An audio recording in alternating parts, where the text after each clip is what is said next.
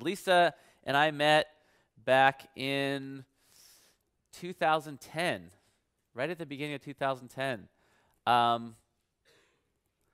think right before or right after my first baby was born. We went out to dinner. We brought Nala with us in our little thing. She slept through the whole dinner. I don't think she's ever been quiet since.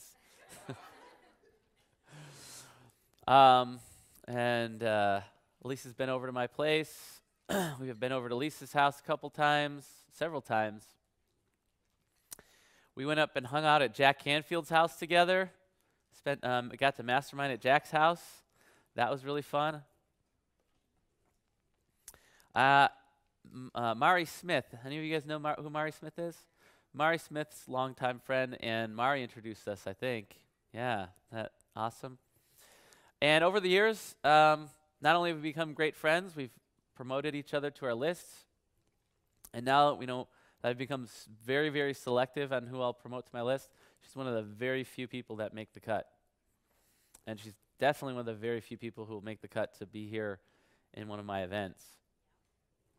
Lisa teaches how to boost your sales using irresistible offers.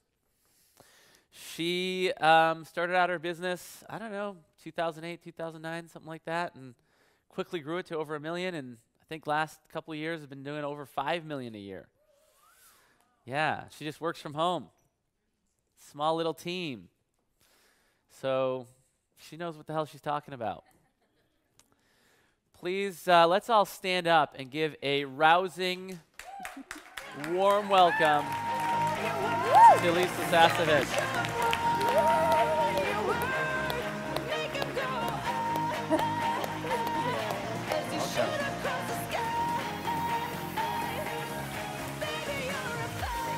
You're welcome. Yeah. Wow, it is an honor. I made the short list, huh?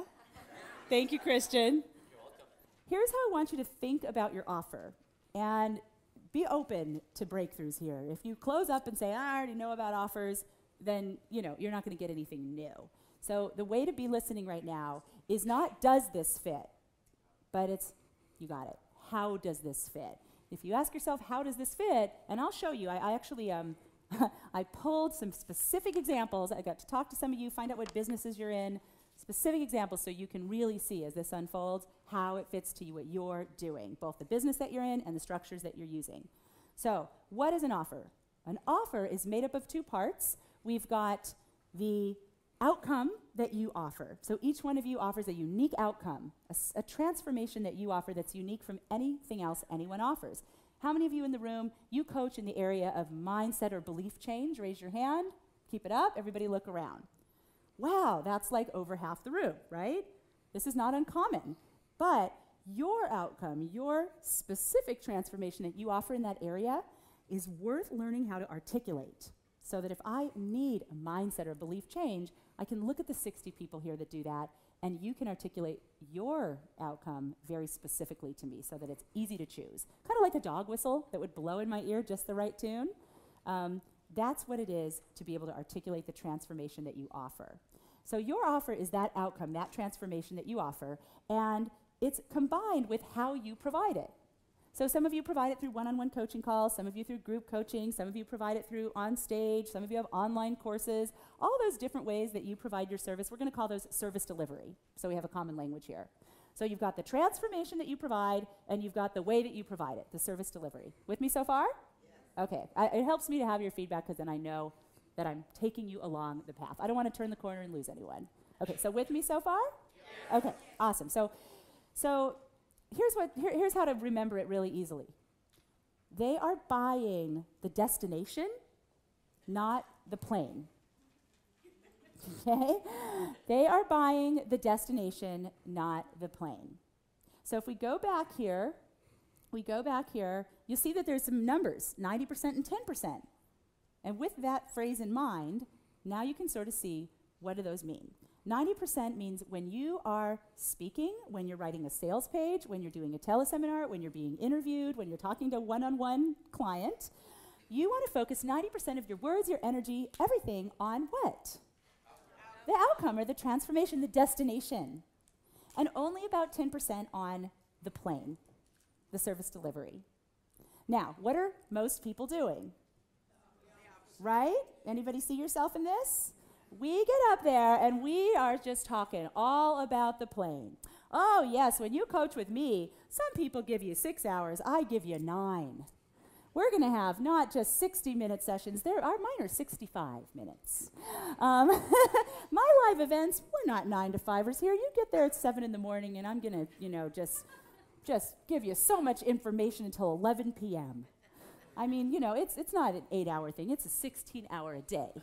And my ebook, 157 pages, pure content. Oh, and don't forget, when you buy from me today, not only do you get what I promised you, but I have this 27 hours of CDs that you'll get too, because I know you have nothing else to do. Right? That's how you hear people selling. Anybody having an insight right now, raise your hand. If we stopped here, would you have already gotten some value? So if you just make this switch and you just remember my words, and anytime you're in a situation to make your offer, you focus on that outcome, you will have tremendous, tremendous breakthroughs in your sales conversion, which is what we're focused on here, the queen of sales conversion, right? You want to sell more to the people you're already talking to. So if you just make this switch, you'll be sending me emails saying, Lisa, wow, it all happened in the first 20 minutes for me. So they're buying the destination, not the plane. And now we want to talk about, from a mindset perspective, because there's a couple things I need to shake up with you here. I can give you all these strategies, but they don't work unless your mindset's on board. So why make an offer? There's a lot of folks out there that believe I'll just give great value, give great content, and people will find me when they're ready. And any of you kind of ever done this? You either had a chance to speak or introduce yourself or talk to someone, and you told yourself, I'm going to make that offer if it's a right fit, and you kind of got up to the front of the diving board and took your deep breaths, and then the time came to make an offer, and it really was right, and then you went well, here's my brochure. Or why don't I follow up with you on Monday? Anybody ever done this once or twice before? I really would love to have us have a moment here where we could transform that for you forever. And sometimes it just takes looking at it a little different, right? Because you might be thinking that that's because you're doing something to them, right? And so you're gonna be kind instead? What if we reversed that and you realize that it's a disservice not to make an offer? That it's really a disservice not to make an offer. And I want to show you from two perspectives what a disservice that it is, because it may be worse than you think. And this may be just enough the next time you get to that diving board to say, I'm not sparing them, I'm serving them. I'm going to make this offer because it's a disservice not to. So how it disserves your clients, and you guys are heart-centered entrepreneurs. So I know your primary motivation is to make a difference. And you're here because you realize, you want to make some good money doing it too, right? Your value in the world is worth honoring like that, and it serves your clients to pay you, by the way. They will get better results. So it's a disservice to them because if you open up all this possibility about how it could be in their relationship, or it could be how awesome it could be if they had a corporate image that was congruent, right? Or how it could be if they feng shui their home, fill in the blanks. And then you don't make an irresistible offer so they can actually step through and say yes. They can actually put something in their life like a wedge to make that real. That's what your offer does, right? When they say yes, there's the possibility opened, and then you make your offer, and if they say yes, a wedge is now in, like you with the mastermind here with Christian, right? You've got a wedge in there to hold open. What you guys did in the last 3 days is you opened possibility. That's what you did. And you have a wedge now in there that you have chosen to put to hold that possibility open and make sure that there is a structure to keep it open, because possibility closes. That's how it works. Left on its own, without a wedge, it closes. All the great ideas, all the wonderful plans, without a structure, without a wedge. Johanna, you know that because we're in our own mastermind together. It's like, it closes. You've got to put the wedge in. And that's what you are doing. That's your job. So it's a disservice if you don't make that offer. You don't give them the chance to say, yes, I can see that rebranding is really the next thing for me. And yes, let's put that wedge in. Here's my credit card. Now we've got a structure to make it real. Does this make sense for you guys? So that's the disservice you do to them if you don't make the offers. You don't give them anything to go like, yeah, stick your foot in the door, hold it open. It's not there. It's just a good idea, and it will close. It will close. But here's the thing that you probably don't realize that's kind of even worse, is that when you don't make irresistible offers, you don't take the time to learn the structure and just be ready with them, you disserve you. Because you are out there as the 25-year veteran, right, or the awarded expert. You are giving your knowledge. People want to pick your brain. You're giving free talks. You're giving content. You're opening possibility. You are doing the altruistic part.